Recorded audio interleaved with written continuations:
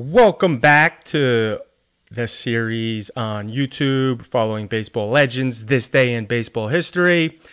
And that is from the Facebook page Baseball Legends series, which covers something that happened or multiple things that happened in baseball on that specific day. So this is May 13th version, and I saw this earlier. There's a lot to unpack. It's about the 1950s, a lot of it.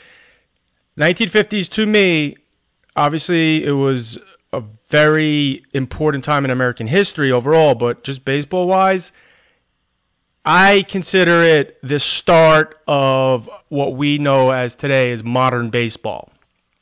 And I'll get into that in a little bit, but the post talks about basically the 50s where the New York teams dominated the 50s. The Dodgers and the Yankees won every World Series except for one of them in 1959, but that was the Los Angeles Dodgers winning that World Series, which would have been the Brooklyn Dodgers if the Dodgers didn't head out west. So we'll get into that later, but it was New York's era for baseball. Now, today, well, I should say first that the 50s had possibly the greatest collection of talent you could ever imagine in the batter's box. So the pitchers, I mean, don't get me wrong, you had Warren Spahn and Robert Roberts and, Don Larson threw the perfect game. So there's a lot of that too, but the batters, that's what you're focused on when you're talking about the 50s. So one of them, maybe the biggest star, 1955, Mickey Mantle for the first time hit home runs from both sides of the plate in the same game. So that was obviously, again, Mickey Mantle is as talented as anyone on earth. So being a switch hitter, and first the Tigers, he hit 2 home runs from the left side and 1 from the right side. 1958 on May 13th, another unbelievable legend, Stan Musial, came in as a pinch hitter and recorded his 3,000th hit at the age of 37, which was the youngest player to reach the milestone. So, obviously, Stan Musial, we'll talk about it a little bit because he had an unbelievable run in the 50s as well. And another guy who's pretty decent, Willie Mays of the Giants. And one of the big debates is Mantle or Mays, Mantle or Mays. So, on this day, basically, he had a huge game against the Dodgers. So, what's important about that, the Giants and Dodgers went out there, and basically the Giant-Dodger rivalry that is so strong today started there, because basically they sent them out there to, kind of compete with each other almost. And Mays and his teammate Darrell Spencer had 28 total bases and just, huge line there, but Willie Mays had a lot of those. The NL MVP of the 58 season and 59 season was Ernie Banks. And on this date in 1969, which again, the thing about the 50s is a lot of guys started their careers, some guys ended it, but almost it seems like everybody crossed over the 50s one point or another who was anybody during that era, over those like 30 years of baseball. You got possibly the majority of the greatest players of all time there. So Banks in 69 had his daughter in the crowd and, hit a 3-run homer and a double, and the Cubs defeated the Padres 19-0. That game was the first time in 60 years, though, the Cubs shut out their opponents in 3 consecutive games. Exactly 1 year later, he was involved in a situation with the Mets where they mishandled a fly ball that Banks hit in the 8th inning. The official scorer, Jim Enright, ruled it a hit, which cost Gary Gentry a chance at throwing the first no-hitter in Mets history. Now, as a Mets fan, that makes sense because, of course, something weird or went wrong for the Mets when it could have been great. Johan Santana threw the first Mets no-hitter, which is, even for me, like, it doesn't quite feel right now that we have replay, and that Beltran ball he hit down the third baseline off Santana late in that game. If there was replay, that ball would be fair, but what are you going to do, right? And obviously, this wasn't the first time we've seen somebody mess up a no-hit bid Obviously Galarraga for the Tigers on the last play where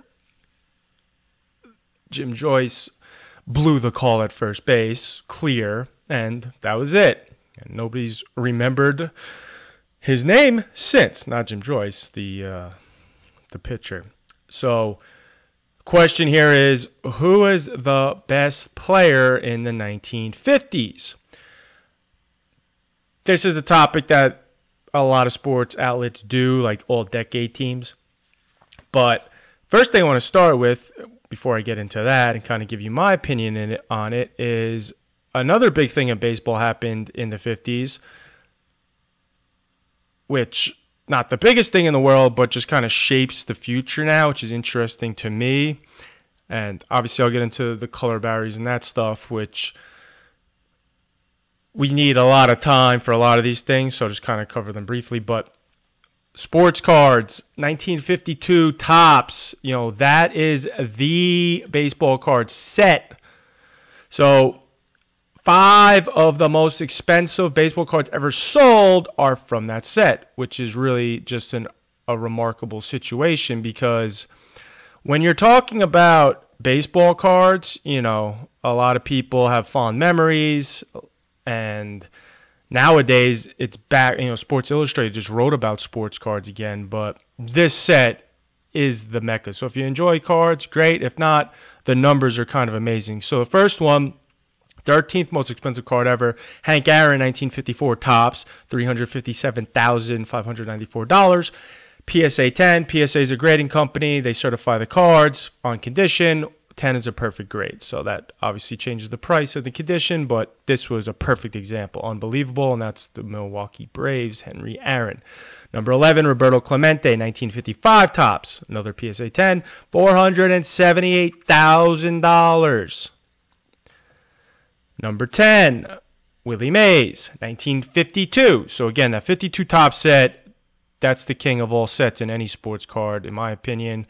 You have some of the old tobacco cards and the Gowdy, 1933 stuff, but this is really kind of, in my opinion, the top of the line. So $478,000, cards not in any condition. Basically, you see the tape there and that type of stuff, which means it's real, but they could not give it a number grade on their scale. But still went for almost $500,000. Unbelievable. So Mickey Mantle, 1951 Bowman, which $600,000, PSA 10.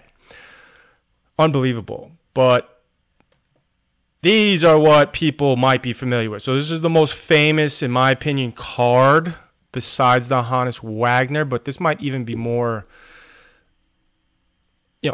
interesting to people just because it's Mickey Mantle, where Honus Wagner is one thing, Mickey Mantle is a different thing. But $1.13 million, PSA 8.5. That's the 52 Topps. And then the second most expensive sports card of all time sold, and this is accurate to today, was $2.88 million, PSA 9, another 52 Topps, but in a little better condition. That's why the price difference. And then the most expensive sports card of all time was, is the Honus Wagner piece, which went for $3.2 million. So now on to kind of the 50s in general. Number 1, color barrier. 47, Jackie Robinson. Really, things weren't integrated for a long time after that, but the 50s started the movement towards basically integration in baseball, and by 59, every single team was integrated, even though it took a little bit because in the beginning of the era, only half of the teams were actually had a black player, and that was just basically not good enough considering there was more than enough talent to go around, but there was still obviously segregation in the minds of some of the teams and the players, so it was a little difficult. But this is where Larry Doby came in, and obviously, as I just talked, like Ernie Banks and Hank Aaron and Willie Mays. I mean, you're talking, imagine you missed out on those guys. I mean, that would be the shame of all shames. So by the end of this decade, baseball is integrated, not fully, but every team was integrated to the point where they had at least one black player on it. So that was obviously, again, huge. And those guys during that era, just because it was allowed, it wasn't easy. It was not a great time for them, to be quite honest. And it's just remarkable you could spend a year just going over all that. But you also, during that era, you saw the first Cuban players, which was one of the mini Mimosa. You also saw the first Dominican player, which was Ozzie Virgil later on in the late 50s. So things really started to move in the 50s, even though Jackie Robinson broke the color barrier in 47. So another obviously important thing that a lot of people might know or might not, everyone knows the Dodgers and Giants moved to San Francisco and LA from New York. That was a huge story. And the reason that the Dodgers went, because the Dodgers were actually the only team making money in the 50s as a team. So between 52 and 56, they were actually making money. Their owner wanted a new stadium. He had the money for the stadium, but they couldn't get the land situation going. So he actually went to Robert Moses, which, was the king of New York. And speaking of a racist man, if you saw the movie with Ed Norton, he was not a great guy. But he was the ruling class here during that era. And basically they couldn't come to an agreement, and they went out west. And, so you have it. That was 56. But before that, 1905 till I think it was 53, there was no team movement at all. So you had a bunch of teams start moving around, and for various reasons. So 54, the Orioles were formed, and you had the St. Louis Browns were became the Orioles, and then or before that, the Boston Braves moved to Milwaukee, and then you also had the Athletics. Went from Philadelphia to Kansas City, which obviously Kansas City Royals, Philadelphia Phillies. So a lot of kind of things were moving and shaking. But the Philadelphia to Kansas City one was actually the first major league team to get somewhat west, so past the Mississippi, and then that opened the door for a couple years later, the Dodgers and Giants to even consider it. Another thing that opened the door, which was huge, was the way teams traveled. Prior to this era, buses, trains, that's how they got around. And it sounds ridiculous today considering they got private jets for these guys, but that's how it was. There was not a ton of money. Ted Williams' salary, I think it was 1950, was $125,000. Even in inflation terms, you're talking under $1 million for Ted Williams.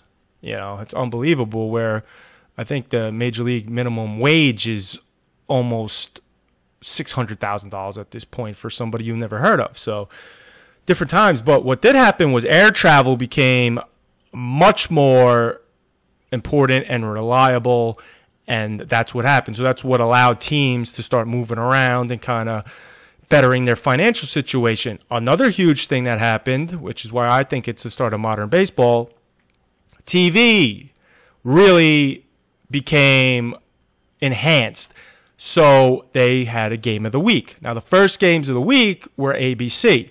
And basically, ABC today and ABC back then are two different stories. So ABC was basically begging teams, to let them show the games.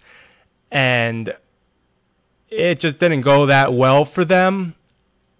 One of the big things was they were blocking out games within 50 miles of, the stadium. So all the fans of those teams who would actually tune in and watch, because you have to remember, in these eras, everything was so regional, like I said, there was all that stuff like we just take for granted, that we could watch, the Dodgers play the Giants at 10 o'clock on ESPN, and it's like nothing.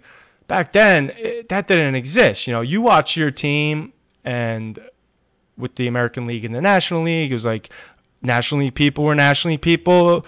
American League, like, it was just a different time. And the fact they had to black out the games for the fans within 50 miles because the owners were worried about attendance figures obviously killed them, you know, early on. It ended up being fine for them overall, but that didn't work out. So then CBS took over and NBC got involved. And before you know it, you're talking about games, you know, on TV on the weekends, and really the start of what we have today with TV contracts and all that type of stuff, and networks for teams like the Yankees with Yes and the Mets SNY. Another thing that was big was lights. There was no night games until obviously into the 50s, where they became regular. So those big giant stadium lights, like, those weren't in the 1900s. Those didn't exist. So day games. So in the 1950s, every team basically had lights in the stadium. That changed things drastically. The only team that didn't play any night games was the Cubs, which they kept that tradition up for a while. And nowadays they'll play night games, but they still play more day games than your average team.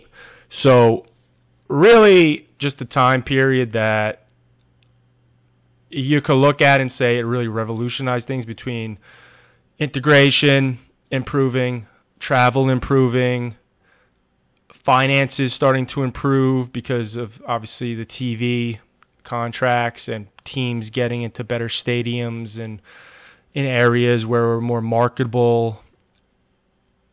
Another thing that, you know, people forget is like the Cy Young started in 1956. Don Newcomb won the first Cy Young Award. So before that, when you look at guys like a Walter Johnson and things, and you think about how many Cy Youngs he won, well, he might have had 12, who knows? But 1956 was the first year. 1956, Mickey Mantle also won the Triple Crown. Okay, so the main thing with this era was the players, because I thought about this all day, and I still am not even sure who I consider the best player. I think I came to a consensus at this point, but really, you could go with a bunch of players.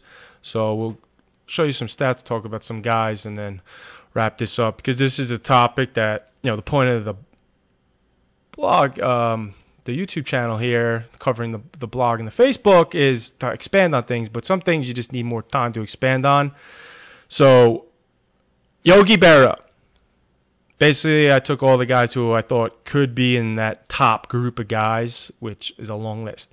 So, Yogi Berra started his career in 46, but if you look at the 50s, number 1, 2, 3, 4, 5, 6, 7, 8, 9, 10, 11, 12, 13 years in a row till 62, but every year in the 50s, he was an all-star.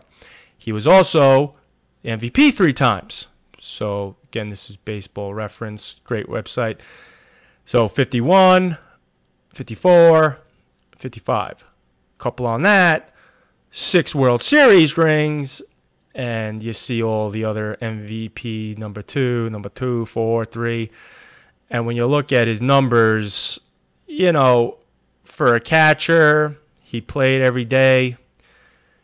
He never struck out, which is, when you look at these numbers, you say, what is that? What is that for the first weekend of the game? No, this is the whole season. I mean, you're talking 20 times, 24 times strikeouts. Unbelievable. But power, RBIs, just average. I mean, look at, you know, you got a catcher playing every day back then who's hitting almost 300, who's hitting 25 plus home runs, who's driving in runs, who's just amazing. So he's in consideration. Some people, though, don't consider him the best catcher even in this era, even though you could make a case for him being one of the best players or the best player in the era. It's not going to happen. You're not going to win that argument, but you can make the case if you felt like it. Some people make the case for Roy Campanella being the best catcher and one of the best players in this time. And we look at Roy, again, the majority, he only played 2 years in the 40s, so he really was the 50s, and he had a shorter 10-year career. But look at some of these years. I mean, look at 1953 here. He won the MVP. He also won the MVP in 51 and, 55. So, but look at this year. Catcher again. 41 home runs, 142 RBIs, 312 average. I mean, where else besides a couple years over the last 60 years do you see a year like that for a catcher? And one of the things about Campanella is you see in here like 207. It's some off years every once in a while, 219, like mixed in. So 318, 32, 107, then 219, 20, 73. And then he ended his career, at 316. But some of these off years that you'll see, he had nerve damage in his pinky. And also, it was said that he tore his hamstring in one of the early World Series he played. So, who knows how much better his stats would have looked if he wasn't dealing with injuries and just playing through them. And back then, I mean, that was obviously very common, but it hurt him as a catcher. And then unfortunately later on, he had the ultimate accident and injury and got paralyzed. But 3 MVPs, 3 World Series titles. I mean, again, this is an argument you can make just between these two. Forget about the rest of them. Just these two. Unbelievable. So, another guy that is really in the debate stand usual. So, 1950. I mean, again, you're talking huge. See, I mean, look at these years. 346, 355, 336, 330. I mean, this is unbelievable. Now, 1957. This is how good a guy had 351, 29, 102, and didn't win the MVP. Okay? I mean, how unlucky. Look at these years. Again, consider the home run numbers. When you see 28, you're like, that's nothing. When today's like 28, I mean, you're talking, that's like 38 today. Okay? So 346, 28, 109, didn't win the MVP. All right. He obviously up here in the 40s won a couple MVPs, 3 of them actually, but he couldn't quite get over the hump with some of the other guys. But some of these years are absurd, okay?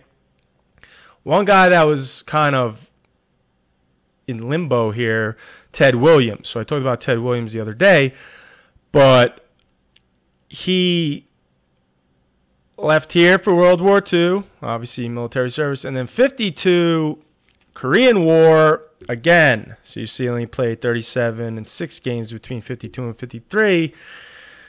And, that was kind of it for him, quite honestly, because as you see here, he just kind of, I mean, he had big years, very big years, but the road was ending. He only played 5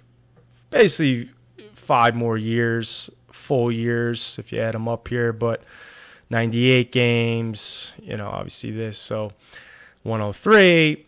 So he's kind of at the edge. He still could hit, don't get me wrong, but he was not the same player. But when you say that and a guy still hit 388 with 38, it's like, what? But he'll even, he admitted it, when he was actually talking to people, that he felt that war service, the Korean War stuff, really hurt what he could have done. So when you look at look at these numbers, 345, 356, 345, 388, he thought that was nothing. And obviously when you see up here, 406, he thought, he really got robbed. So Ted Williams, unbelievable, but he's not even close to one of the best players in this era overall, which is kind of crazy when you think about it, considering some of the other guys who put up numbers there. The big name, obviously, that everybody knows one way or another, Jackie Robinson. So, again, 47 he started, but 50, all-star, all-star, all-star, all-star, all-star. And Jackie Robinson, I think people who don't know him, besides, obviously, for the color barrier, like, they just think of him stealing home. But he didn't steal a ton of bases. This era was not, run around the bases, definitely not like the 80s, but kind of stealing bases wasn't something that happened a lot, as you could see that. So he stole 37 here, which is extremely unusual. Hit 342, won the MVP, but then kind of the power-minded guys, I guess, basically trying to take a chance on the bases was not part of the game. And you see, not a lot of steals totals, but again, high average, some mixed years in there. Not a ton of power, but it doesn't matter what he did on the field. It was what he did from off the field to get on the field, and then what he dealt with. So who knows if he had a fair chance really just perform and not deal with everything else under the sun, what his numbers would have been. But to even be able to do this with what he dealt with, that's the most remarkable part. So if somebody said Jackie Robinson was the best player of the 50s because of what he dealt with and he still was able to perform at a high level, I would not be able to really argue that. So Ernie Banks, we talked about earlier. Again, 58 and 59, he won 2 MVPs. So you had Campanella, 3, Yogi Berra, 3, Ernie Banks, 2 at the end here. And he started in 53, but 47, 129, 313, 45, 143. Big power numbers. I mean, these numbers look impressive for any power era. So Ernie Banks there. And what I want to go to next. So Willie Mays. So the big debate gets down to Willie Mays and Mickey Mantle. And there's one other guy that I'm saving for a minute because I think he gets forgotten because of all these other guys. But Willie Mays started, obviously, 1951. He's 20 years old. Played 100 years, but the 50s really, had some real good years for him. So 54, he was the MVP in National League. 345, 41, 110. Now, again, you see here, earlier, obviously, he was a rookie. He went to military service as well. And the stolen bases aren't, tremendous. And then all of a sudden, he started to run. So, again, you could see kind of the trend there is that steals weren't that important. But Willie Mays was Willie Mays. So, guess what? He kind of had the green light. So 333, 347. I mean, power, speed. One of the most famous catches of all time. The one where he's going back and over his shoulder. That was 54, the World Series. Another, obviously, maybe more of an overall famous moment was, the shot heard around the world. Bobby Thompson. So really you could just rattle off things that you think of with this era, but huge numbers for Mays. And then Mickey Mantle, which started in 51 as well at 19. And you see some of these years just like 350, 352, 130, 132 runs in 150 games, plus the walks total. So that's a big difference. 113. He walked a ton, where somebody like Willie Mays, when you compare him, not nearly as much. Strikeouts low, but walks low. And Mantle was a guy who obviously struck out a lot more, but he also walked a lot more. So Mantle just looking at it offensively, is more of your prototypical power hitter today than Willie Mays, just because nobody hits 40 home runs and strikes out 60 times in a year. So just the strikeouts. Obviously, his average, there's very few guys who've ever even thought about hitting some of these numbers, but 353, 365. I mean, these years are just absurd. MVP, All-Star. And back then, they had 2 All-Star games. So if you notice in the history books, if you ever look at this time period, some guys had more All-Star games than years. But that's because there was 2 All-Star games, and I don't exactly know the reason for that, but I saw that. So, interesting stuff there. But Mantle and Mays, they had it all. Power, speed, grace, intelligence. Like, these were the 2 guys. Now, wrap this up with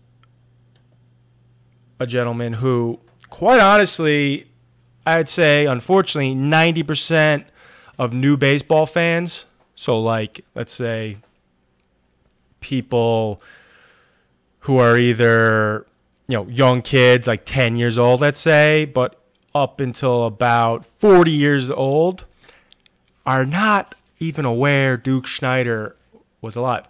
Now, I was always aware because my grandparents grew up in Brooklyn Dodger fans, Ebbett Field, like Gil Hodges, Pee Wee Reese, Jackie Robinson, Duke Snider. Like, that was so, like, they became Met fans after, but it was never, like, they never got over the Dodgers leaving. I mean, that was just devastating, and a lot of people felt the same way. But Duke Snider, you can kind of go back and forth, between Cabanella and Snyder and Gil Hodges, like, who was the most important to those teams. But look at these years for a guy that nobody even talks about. All right? And if you notice here, you see he didn't win any MVPs. This is how good the league was.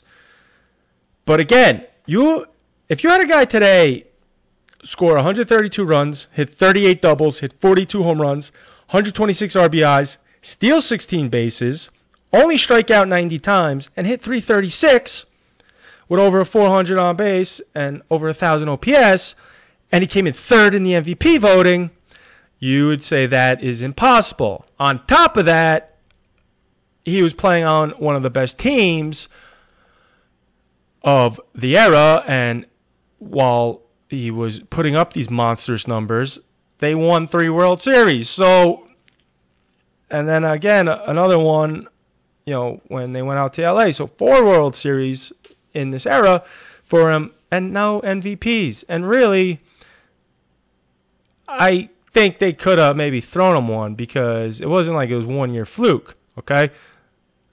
341, 40, 130, 39. 309, 42, 136, 43, 29. Like, these are just guys that when you look at baseball history, you're just like, really? Like, that's unbelievable. Like, a guy I'm leaving out just because, I could talk about this for 10 years. You had Eddie Matthews.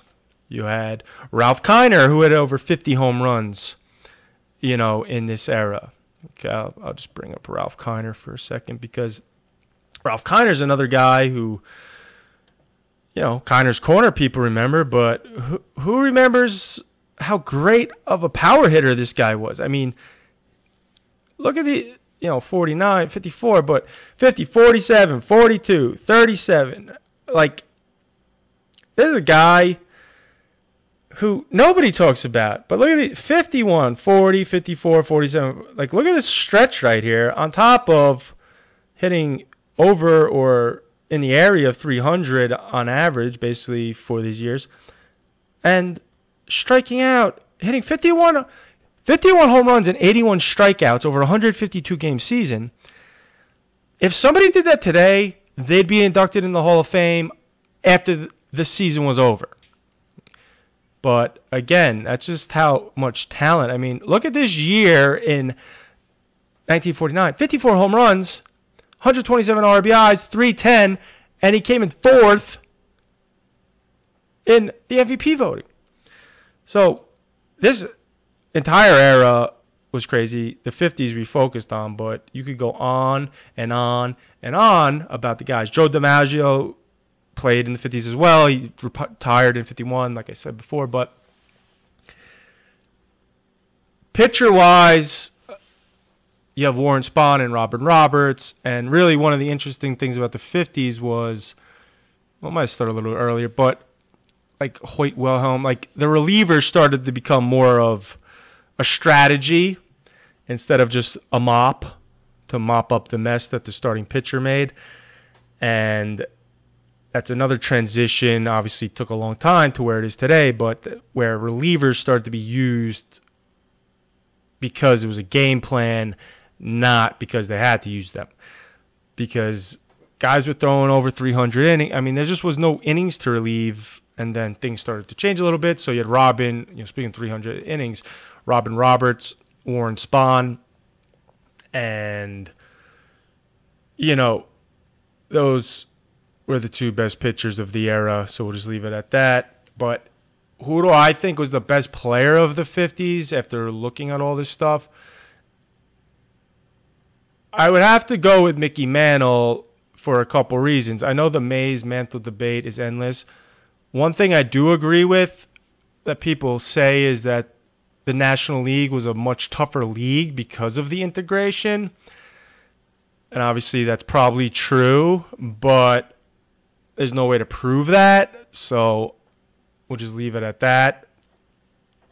But Mantle and those Yankees, like, they won so much that I just don't see how you could give it to anyone else besides a Yankee, especially when the Yankees of that era put up the most numbers as anybody also. Like Yogi Berra, 3 MVPs, 6 titles, and he also, the Campanella debate, but he had more stats than Campanella during that time. So Mantle, for me, numbers, the fact that the Yankees were the team, they won the most, I would have to side with him. But it's an endless debate. Like somebody in the post said Stan Musial. Like, Stan Musial is a great, like, hard to argue of why not. Like, Stan Musial numbers line up just as well. It's just the winning, and that era was so dominated by, the Dodgers and the Yankees that I would have to go with a Dodger or Yankee, because everything else really, number for number, you can make arguments for a lot of guys. But Mickey Mantle and Mays, and then honestly, Duke Schneider deserves to be in the conversation. He was not nearly as good as those guys. He put up huge numbers, but he was not the same dynamic player and,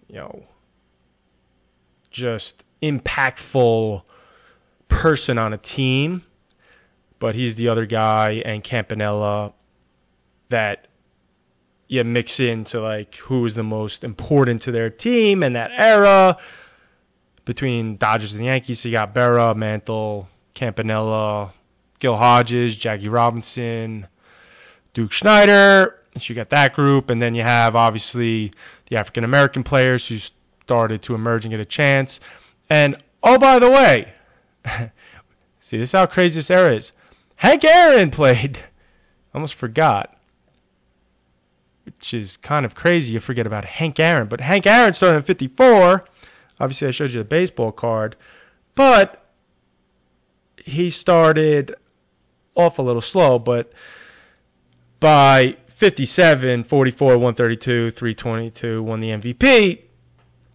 And then it was just Hank Aaron from that point forward. But that 59 season, again, third in the MVP, 355 average, 39 home runs, 123, 46 doubles, over 100, and he came in third in the MVP voting. So I'm sure I even forgot a bunch of other guys, but I literally almost forgot Hank Aaron. That's how crazy this era is. So I'm going to end it here because this could go on for days. But at some point, I'm sure we'll be talking a lot more about the 50s multiple times just because of the star power. And maybe we'll expand on this topic fully because I know I left out a lot of stuff. There's just that much stuff. So hope you enjoyed it. I will see you all tomorrow.